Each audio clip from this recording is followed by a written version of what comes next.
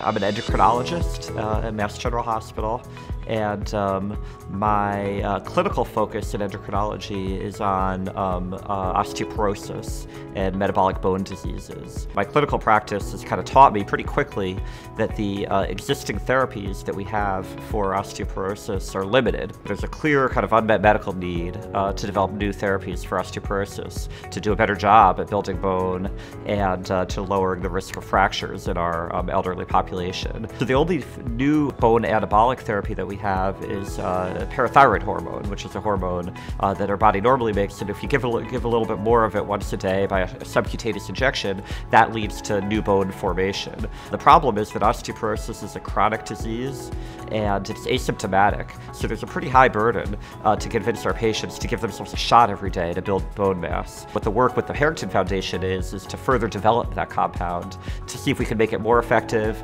to understand what the risks of inhibiting this kinase might be over the long run, and to see if we can turn this into a therapy for osteoporosis. The Harrington Discovery Institute plays a huge role in our efforts to move this translational project forward. My training is in medicine and in basic science, not in drug discovery. It turned out that the discoveries that we made in the lab have some implications for drug development, but that's not really what I know how to do, and so we need help. I would say that our best case scenario is that with the support from the Harrington Discovery Institute, we're able to turn SYK inhibitors from an idea and a series of tool compounds into a drug that we can use for my patients with osteoporosis.